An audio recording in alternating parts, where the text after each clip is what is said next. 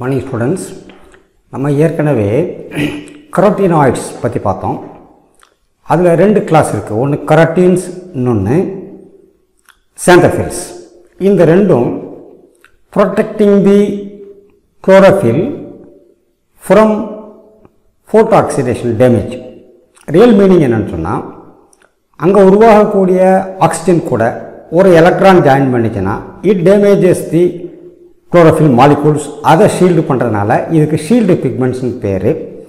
அதுல இருக்கக்கூடிய அந்த ரெண்டு பிக்மெண்ட் பத்தி லைட்டா பார்த்துட்டு then we will go to phycobilins. It is another type of pigment. Okay, carotenes அது ரெண்டுல ஒரு வகை carotenes.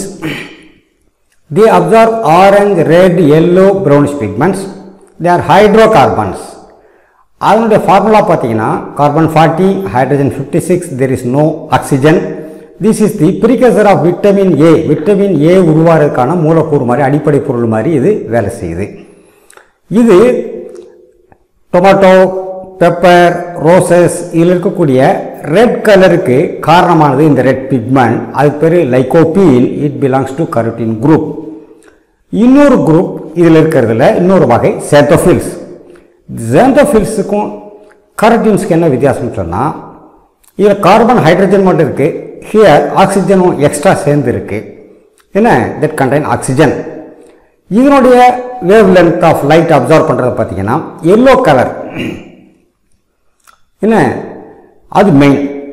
இந்த yellow colour change of leaves, green colour leaves yellow கலராக எப்போ மாறுதுன்னா ஆட்டம் சீசன் வரும்போது லீவ்ஸ் எல்லாம் கலர் மாறிறத பார்க்குறோம். அதுக்கு காரணம் இந்த xanthophylls. xanthophylls இருக்கிற ஒரு வகையான பிக்மெண்ட் இது லுட்டியன்.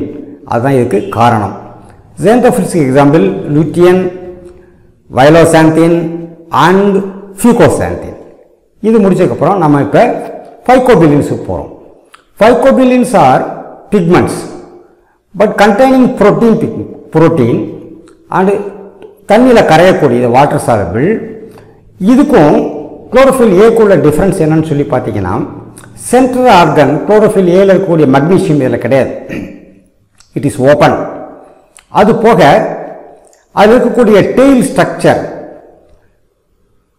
ஃபேட் லவ்விங் லிப்போஃபிலிக் டெயில் இதில் ஆப்சண்ட். இந்த ரெண்டு இல்லாட்டா இட் பிகம்ஸ் phycobilins. இது ரெண்டு வடிவத்தில் இருக்கு.